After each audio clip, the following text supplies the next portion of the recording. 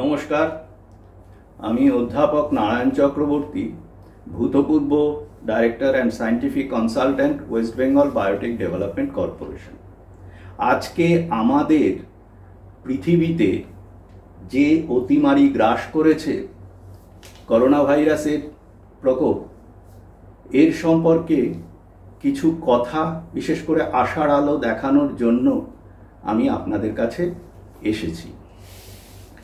প্রথমে বলি যে এই করোনা ভাইরাস, যেটা SARS-CoV-2 হিসেবে বিখ্যাত, এই করোনা ভাইরাস পশুর দেহ থেকে জিন মিউটেশনের মাধ্যমে হিউম্যান অ্যান্টিজিওটেনসিন কনভার্টিং এনজাইম, যেটাকে আমরা HACE2 বলি, যেটা আমাদের ল্যারিংসে প্রথম অ্যাটাক করে করোনা ভাইরাস, এই প্রোটিনটার সঙ্গে সে ট্যাগিং করে তার জিন মিউটেশন শুরু হয়ে যায়।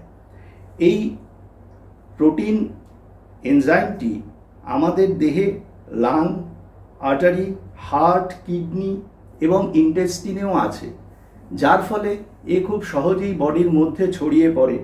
প্রথম এ অ্যাটাক করে লাংয়ে, এবং এর ট্রিটমেন্টের পদ্ধতি হিসেবে একটা বহুল প্রচলিত ব্যাপার আমরা দেখছি, হাইড্রক্সি ক্লোরোকুইন বলে একটি ওষুধ, যেটা ম্যালেরিয়ার ওষুধ ছিল, হাইড্রক্সি ক্লোরোকুইন সালফেট, সেটা ব্যবহার করার কথা অনেকে বলছেন, কিন্তু এর বৈজ্ঞানিক ভিত্তি খুব সুদৃঢ় নয়, কারণ ম্যালেরিয়ার ওষুধ হিসেবে এর প্রচুর সাইড এফেক্ট ছিল।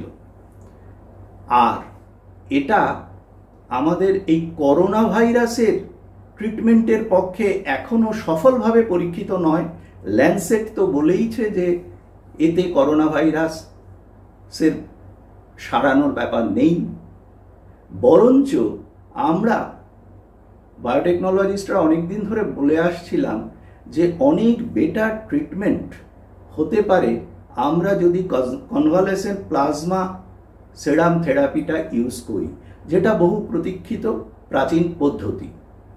এবং গত 4 দিন আগে চাইনিজ একটা পাবলিকেশনও বেরিয়েছে এর সপক্ষে, এবং সেখানে দেখা গেছে যে রিয়েল টাইম পিসিআরে যারা প্রথমে করোনাতে অ্যাটাকে পড়েছিলেন এবং পরবর্তীতে সুস্থ হওয়ার পরে তাদের দেহ থেকে ব্লাড সিরাম নিয়ে করোনা এফেক্টেড সিভিয়ার পেশেন্টের বডিতে 200 ml কনভালেসেন্ট প্লাজমা যদি স্লোলি ইনজেক্ট করা হয়, ইনফিউশন করা হয় উইথ প্রপার প্রোটোকল, সেটা ডিটেইলিংয়ে যাচ্ছি না, এছাড়া দেখা গেছে যে এটা করার ফলে আমার যে ব্যক্তিগত অভিমত, সেটা হচ্ছে ন্যাচারাল কিলার সেল, NK সেল, সেইটা রিজুভেনেটেড হওয়ার ফলে তার অ্যান্টিজেন অ্যান্টিবডি রিয়াকশনের ক্ষমতাটা অনেক বেড়ে যায় বলে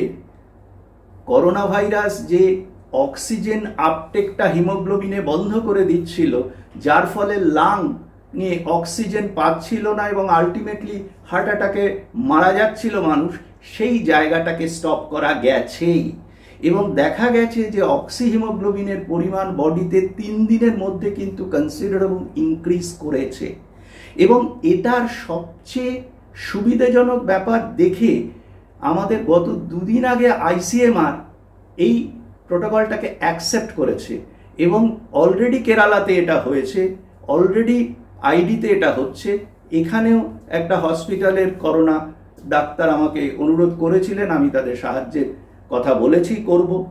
এছাড়া একটা কথা এখানে পরিশেষে বলা ভালো, যে কোনো গ্যাস্ট্রোএন্টারোলজিস্টকে একটা মাথায় বসিয়ে একটা টিম করে হ্যাফাজার্ডলি আমরা যদি কিছু টেস্ট করি, তাহলে করোনা ভাইরাস কিন্তু দূর হবে না।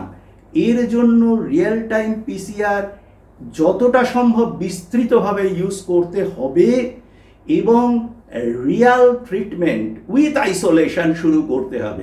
হ্যাফাজার্ড আইসোলেশনে কিন্তু কোনোভাবেই এই করোনা মোকাবেলা করা যাবে না। নমস্কার।